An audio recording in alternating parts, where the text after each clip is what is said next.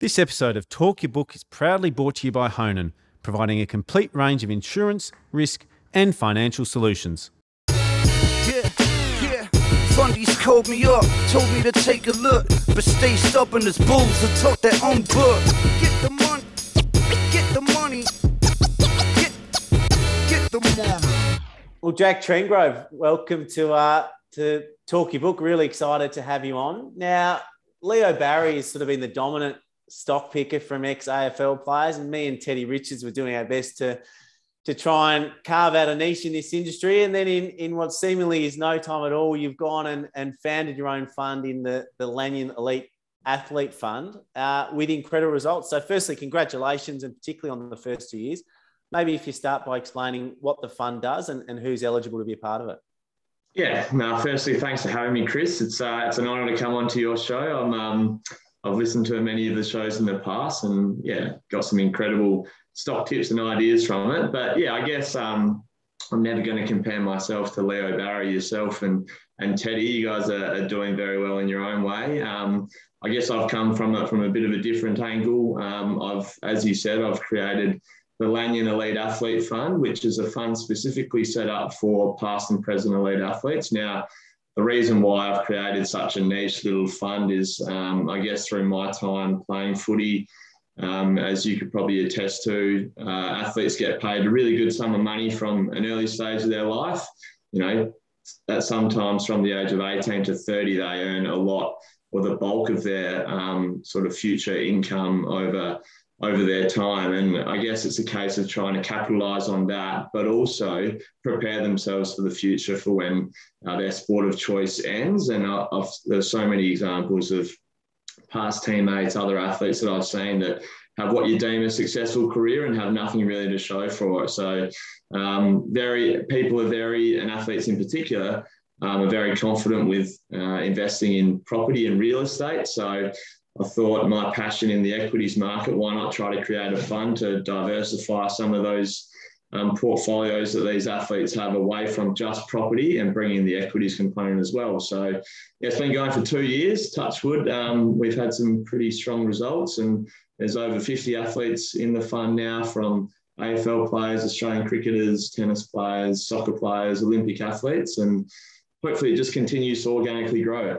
And put some numbers around it. It's done brilliantly well in the 2 years. What percentage return are you up over that 2 year period? Yeah, so it's the end of the month today for August, but over 2 years we've returned just over 95% for our investors, when I guess the market that we the benchmark that we mark ourselves against done a little over 20% in that time. So hopefully our investors are happy. And my old man, Andy from Sandy, is a very passionate tennis player, and due to current coronavirus restrictions, isn't able to play tennis, but elite players can. And he's been exploring whether he could be classified as an elite player. If he were to get that over the line with the government, could you see a spot for him in the fund, or is it exclusive to people that can certify they have or have been professional athletes? Yeah, as you can imagine, I've had everyone come to me trying to prove their elite status in any sport. It is a strict criteria, and it does come down to the choice of myself and my fellow co-portfolio manager. Amateur footy, the likes of a bit of social tennis, isn't quite going to crack it. You have to play at the top level in your given sport of choice. I'm going to tell Andy from Sandy it's not a hard no at this stage, but it's not exactly. Well, keep working. You never know. That's right. Age shouldn't be a barrier. Now, it's an interesting stock you want to talk about today, but maybe before we get into the stock specifically, I think one of the things with investing is that it's not always. Sometimes things are counterintuitive, and the stock you want to go through plays into an ESG thematic in a space that people don't usually associate with ESG investing. So maybe I'll introduce it as that, and you can talk me through how you got to the stock we're going to speak about after this introduction. Yeah, for sure. I guess, what we're seeing right now, as you say, different stock ideas come from different areas. We're seeing this transition occur right in front of our eyes in an industry that is extremely crucial to the Australian economy, and that is iron ore. Now, before you jump to conclusions, I'm not going to speak about the household names in BHP, Rio, Fortescue and the like. This player that I'm speaking of is, substantially smaller, but has a huge growth profile ahead. Now, the reason and the transition that I speak of comes with the steel production sort of process. As you know, everywhere we turn at the moment, we're sort of seeing carbon emissions and how governments, corporations, you and I are going to reduce our carbon footprint going forward. And as a result, the steel industry in China alone contributes 15% of CO2 emissions in China at the moment. So, in the past, we've traditionally produced steel using blast furnaces, which is, requires coal, the burning of coal, iron ore, and you blast oxygen through that iron ore to create liquid iron. Now, in more recent times, they've developed the electric arc furnace, which requires a lot less energy, no coal obviously required. The difference is that this particular method of, manufacturing steel requires high-grade iron ore. And the reason being, higher grade, lower impurities, less energy required to transfer into liquid iron and steel as a result. Now, from there, we're seeing that, Australia obviously produce a lot of iron ore, predominantly more lower grade. Brazil are the big high grade iron ore producers, and behind them is Canada, which sort of takes me on to where the company that I'm going to speak to today, which is Champion Iron, ticker CIA, and they've got operations out of Quebec in Canada. And so talk me through the different grades for iron ore. What constitutes low grade and high grade iron ore? And maybe what's the pricing premium currently given to higher grade iron ore? Yeah, so I guess the iron ore price that we sort of see splattered on papers and on news every day is a 62 degree iron ore. And that's sort of been trading all over the shop more recently. We've seen in the last 18 months, it's sort of reached the highs of 200 US per tonne, currently trading at about 150 US per tonne. So there's a fair bit of volatility in that, but the high grade is sort of anything greater than 62%. So Champion, for instance, they sort of produce on average 65 and higher grade. Some of the plays here in Australia are more around the 58 to 60 mark. And you're right, there is a big premium paid for the higher grade for the reasons I mentioned: lower impurities, lower energy required to transfer into steel. So that particular premium, it sort of varies over time, but my long-term forecast has it sort of increasing as well. And that can be up to about 25% premium on the 62 degree price that we see. And when you're looking at a commodity play like Champion, do you look at the potential fiscal stimulus that's coming from all around the world, or does it still really feel a China-centric story and that the iron ore market's going to live and die by what's happening in China? Yeah, so you're right. China are huge contributors to the demand for iron ore, and I think it's something like 75% of Australian iron ore is shipped to China. So they are a massive player. The good thing about someone like Champion, only 50% of their production goes to China right now, and they're actually trying to transfer that away.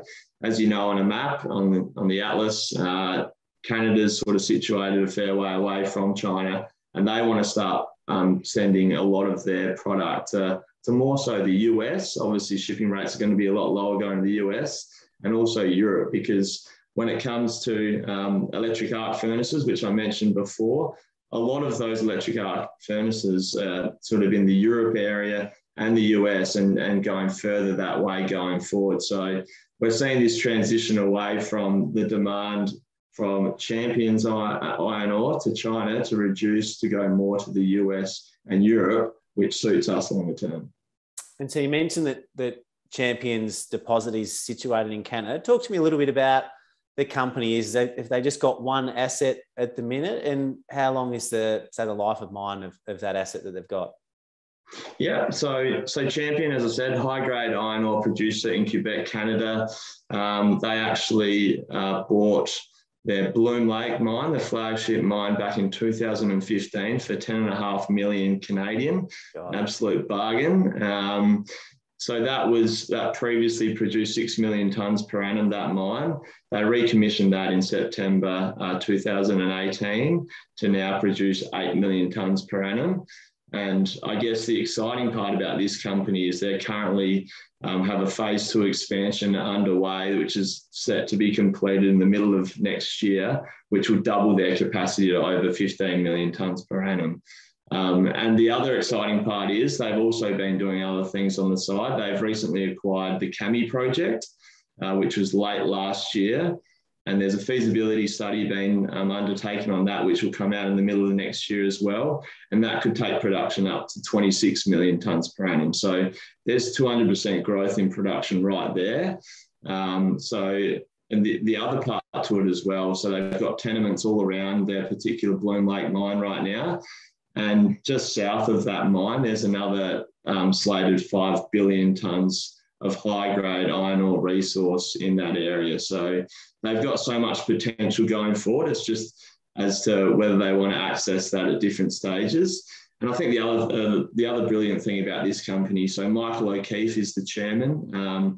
He's previously worked at Glencore and Riversdale, a coal mine, and in the past, he's generated a lot of cash for his shareholders. So we sit here very confident that he's a great man to have at the helm. And talk to me about the numbers. What's their market cap? What sort of multiple are they on? Yeah, so market cap of roughly around 2.8 billion. So as I said, a lot smaller than some of the bigger players. And this company is largely unknown, which is the exciting part for us as well. The register, Michael O'Keefe holds 8% and he's the largest shareholder. When it comes to the numbers specifically, so there's no doubt these guys have been huge beneficiaries of that iron ore price that I speak of, that got up to $200 and is now at 150 US per tonne. So in FY21, they produced, I think it was just over $800 million in EBITDA, and I've got them forecast to do over $900 million in EBITDA for FY22. And I guess on those multiples, it's currently trading on about 2.5 times EBITDA, a PE of 3.8 times, and a free cash flow yield of about 14%. So you can see, how much like this iron ore price, as long as it stays up here, they're going to generate a lot of cash into the future. And we're expecting the board to announce the first dividend this quarter coming, which is really exciting for us because as we've seen in recent days, Fortescue and the other big players here in Australia paying huge divvies. We're confident that they're going to be able to sustain this dividend long term.